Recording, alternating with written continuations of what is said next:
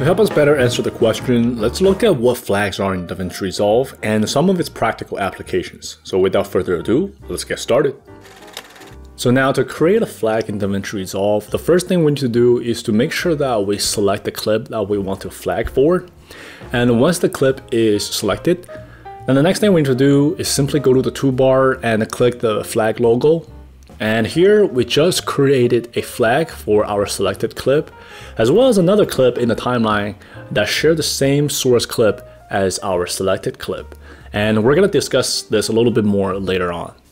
Now to create a flag, you can also just use a keyboard shortcut G that will also create flag for the selected clip.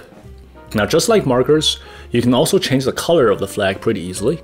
So I'm gonna go ahead and select a different clip here, and I'm gonna go to the flag logo and bring up the menu, and then here you can literally select any color that you like. So here we just created a red flag for our selected clip, as well as another clip in the timeline that share the same source clip as that selected clip. So now circling back to this point, that's really the biggest difference between flags and markers, is that with flags, when you create a flag for a selected clip, you not only created a flag for that clip, but also any other clip in the timeline that share the same source clip as that selected clip. So this is definitely something that you want to keep in mind as far as what flags primarily do in DaVinci Resolve.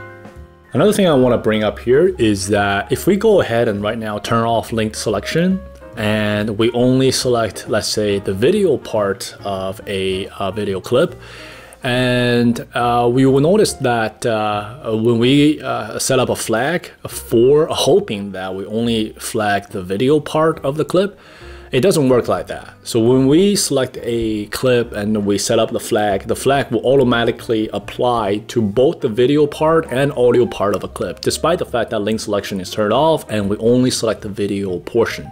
So that's also something to keep in mind.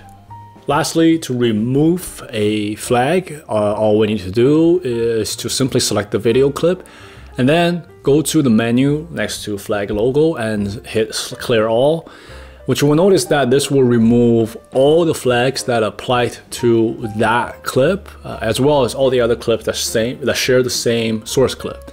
So this is a big difference I want to point out. It's not about the color of the flag, because let's say if we go ahead and right here and set up the same red flag as the other clip, and we go ahead and select, let's say, that clip and hit clear all, it doesn't remove all red flags. It only removes flags of clips that share the same source clip as that clip. All right, so another way to remove flag is also simply just to click on the flag itself, and this will bring up a pop-up menu, and then in the menu, simply select remove flags, and this will also remove the flag as well.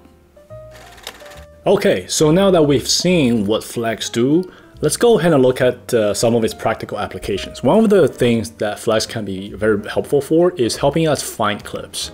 So to do that, we just need to go to Edit Index, and then under Edit Index, we're gonna bring up the Show Flags menu, and then underneath it, you will see that we have the ability to show all videos with flags or videos with only specific color of flags.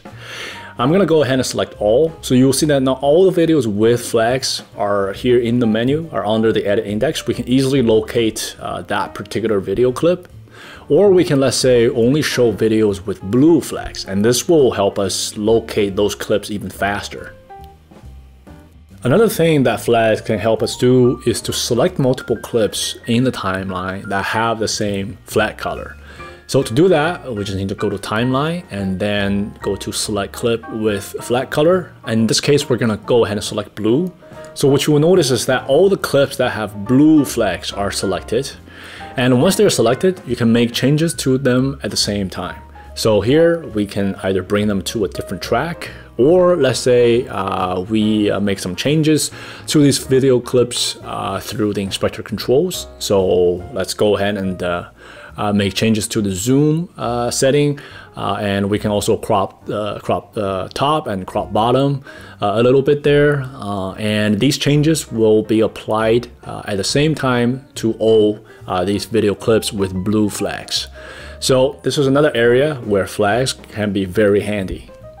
One other area where flags can be very helpful is with color grading. So if we right now take this entire timeline to the color page and we select clips, and then underneath clips, let's go ahead and go to flat clips. So you will here see that in the menu we have all these different options to choose from. And if we go ahead and then let's say choose any flag, what this will do is that it will return only video clips that have flags. And let's say if we go ahead and choose, let's say the blue flag, what this will do is that this will only give us video clips that have blue flags. This can be very helpful, especially if you want to apply certain set of color grading to only certain clips. So flagging them can be a great way of filtering out all other video clips and only allow you to focus on those clips that you want to color grade. So this is another area where flags can be very, very helpful. Well, to answer the question, the answer is absolutely yes. However, it really comes down to your style of editing as well as the video editing assignment you have on hand. You may not end up using flags as often as, let's say, markers. Nonetheless, flags are a powerful tool that you definitely want to be familiar with in DaVinci Resolve. Hope this helps, and I'll see you next time.